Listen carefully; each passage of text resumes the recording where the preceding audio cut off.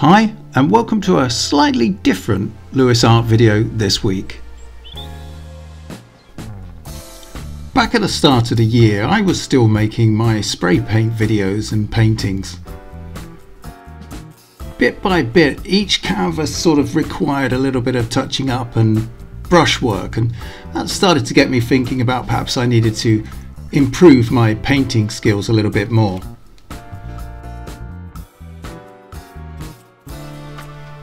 At the same time I was creating videos about going out and exploring the North Devon coastline, looking at some fantastic scenery.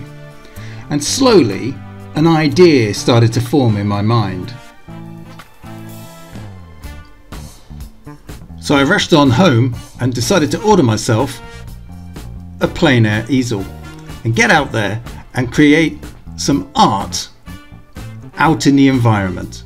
Easy, I thought, no problems. Piece of cake. Oh man. Of course, it wasn't always straightforward. Man. All over my shoe. Oh no, we've got a leak. Nightmare. Oh, nightmare. So I have to admit to being somewhat humbled by plein air painting with oils. It's been challenging, it's been hard, and it's also been a lot of fun. I've certainly got to get out there and explore a little bit more, and it's given me an opportunity to meet some great YouTubers online, so there's been lots of benefits to it. But this video is basically just my beginners tips that I've picked up along the way. So here it is, my top tips for beginners plein air painting with oils. Let's go. Now, it's certainly true to say you don't need to have an easel to get out there painting, but if that is what you wish to do, then you've got a good choice of pochade and plein air boxes to purchase. Alternatively, you could even try making your own. Certainly one factor worth thinking about is how far you're traveling with your box and whether or not it's too heavy for you. A heavy box can certainly be painful. Now, if you have the know-how, or you know somebody who does, then you could put together your own tripod easel. There's plenty of videos on YouTube showing you how to do it. This is amazing. The tripod easel certainly is a lot lighter and means that you could potentially travel further afield. The more traditional easels have their storage capacity within them, meaning that everything is set up in one place. At the end of the day, it really is up to you, and I would strongly recommend taking your time and thinking carefully about how far you're going to be travelling and what you really need. It's certainly a beautiful day, and I've come to somewhere that I discovered at the weekend on a family walk, and I thought, right, I'm coming back because this place is great. Because just over this hedge and a little bit further along, looking that way as well, which we'll see in a bit, beautiful views, beautiful views. So you want to have a look? Let's have a look. Use the dibbly doo. So yeah, so here we are. Beautiful, absolutely beautiful out there. Sorry the camera's all wobbly and whatnot, but you know, high-tech stuff this. Now, you really don't have to go very far at all, but I do love getting out and seeing different places. There's even some hills over in the far left here that are sort of further afield. In the distance there, I'm poking it, that's Clovelly. Once you've found something you'd like to paint, and so that's Westwood Ho over there in the distance. You can either sketch it into a sketchbook first or go directly onto your canvas.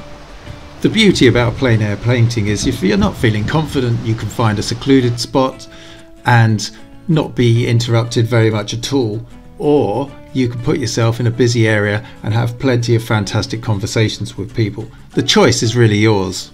It's certainly true to say that eventually everywhere you go seems to be a potential painting. So there we are, as usual, set up in the back here, the bin through the middle, a bit of paint thinner in the pot there, some turps to clean my brushes, that one already needs a clean, my tub for my brushes and my palette knives, and some spare cloths, got the tissues, rubber gloves, liquid.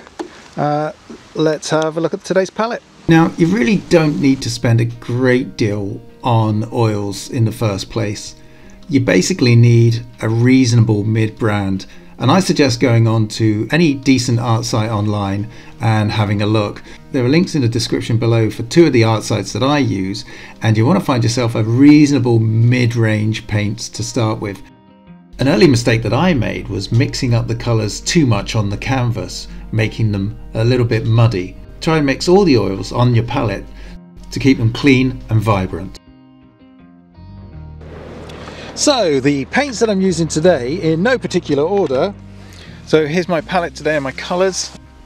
So the colours I've put down. Your choice of palette is completely up to you, of course, and depends on what it is that you're going to be painting. But there is something to be said for embracing the idea of a limited palette to begin with.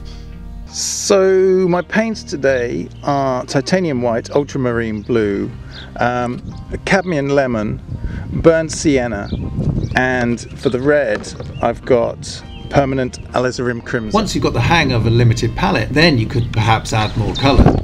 Right, so let's go for it with these new paints. So basically I've got raw umber, azo yellow green, phthalo blue, cadmium red deep hue, cadmium yellow deep hue, ultramarine blue and white. A good piece of advice I was given early on was to buy a larger titanium white and ultramarine blue because you tend to use them more than other colours. Just for a minute, didn't know what to carry my canvases in, so I've created a box here with enough to put 4 wet canvases in, protected, 2 back to back in the middle, 2 on either end, and then I can sort of carry them back home. I started on quite small 10x8 canvas boards, and straight away I struggled to work out how I was supposed to carry them, and just created a little storage container out of the box that the canvases were actually delivered in, and it worked quite well for me.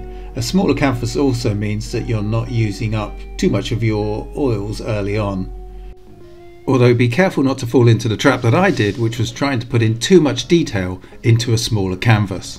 Of course, there are plenty of other methods to start you off, but I found that this was the most helpful for me. And the canvas I'm using today is an 8x10 canvas panel, 100% cotton, 8-ounce primed, bloody blah blah blah blah blah. So still for the time being I'm using an Arteza 8x10 canvas panel, 100% cotton, 8-ounce primed, bloody blah blah blah blah blah. So this is an Arteza 8x10 inch canvas panel, 100% cotton, 8-ounce primed, bloody blah blah bloody blah blah. So the canvas panel that I'm using is a Arteza 8" x 10 canvas panel, 100% cotton, 8-ounce primed, blah blah blah. Very nice. Yeah, so that's the canvas that I'm using. So I've got 2 canvases today. The first one, the 8x10 canvas panel by Arteza, 100% cotton, 8-ounce primed, bloody blah blah bloody blah blah. But I also have now the Crawford and Black basic cheap canvas board, 100% pure cotton, double gesso primed. Good. So double vaccinated. That's useful. Suitable for oil and acrylic paints. Yeah, 10x12 inch approximately. So I'm thinking what I might do today is sketch out quickly on a smaller board and then switch over to the larger board and give that a try. I mean, it's not massively different, is it? But you know, might be worth a try. So for some people this is basically common sense, but for me it wasn't, and I actually learned the hard way. I started off with my hair fairly long, which was doing the back of my neck a favour out in the sunshine, but after a somewhat extreme haircut I decided to go and stand in the middle of a field for a couple of hours, and surprise surprise, I got sunburnt. So after that I knew it was time to get myself a slightly better hat that gave me a little bit more shade both front and back. When busy planning where you're going to go and what you're going to take in terms of painting materials, it's very easy to forget to make sure that you are well protected from the elements. So suntan lotion and water for dehydration are very useful, as is a damn good hat. Wow, flies. I'm not sure I'm going to enjoy this if I've got this many flies hanging around me. To be fair, that is quite normal, but there are literally thousands of them around here. So for those of you that have seen my videos in the past, you'll know that I like a flask of good coffee. Although it is in fact more than just drinking the coffee. For me, it's a chance to stop and reflect and to think about all the things that I'm grateful for and take a minute just to enjoy the moment and the beautiful views all around me. Cheers. Cheers. Cheers. Cheers.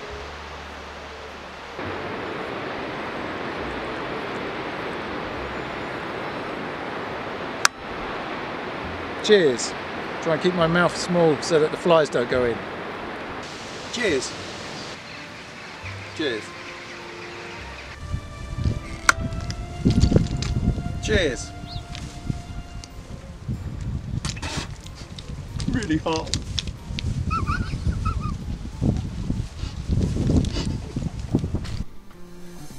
So there you go, there are my top tips for beginners. As you can see, there's not a great deal of technical information in there because, well, I'm still learning to paint myself. But hopefully some of these tips and pointers might inspire you to get out there and get painting. I've really enjoyed plein air painting and I certainly get a lot from it. And if you're thinking about having a go at plein air painting, I strongly recommend you get out there. Don't let anything hold you back. It's well worth trying and it's a really satisfying and enjoyable pastime. Don't worry about the quality of your paintings. Just get out there and have a go. Just enjoy the process and the freedom. It really is worth doing. And don't forget, there's a fantastic plein air community on YouTube for you to have a look at and explore. I found everyone to be really friendly and helpful, and if you have any questions, don't be afraid to ask and post them on YouTube. You often get very quick responses and some fantastic and helpful tips. So I hope you enjoyed this video, and don't forget to like, subscribe and comment down below, and I'll hopefully see you again soon. Bye!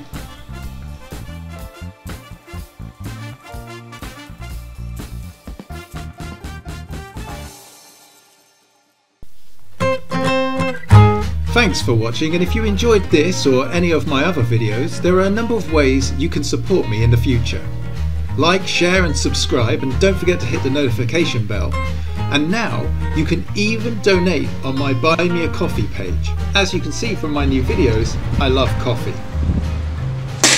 But your donation will do more than just keep me full of caffeine. Every donation will go straight into buying new art materials for future projects, so your help will be truly appreciated. It's easy to use. Simply follow the link and you can donate as little as £2 to help out. Feel free to leave a comment, and there's even a link to my website. Your support really does go a long way to helping me to create more art in the future. Thanks.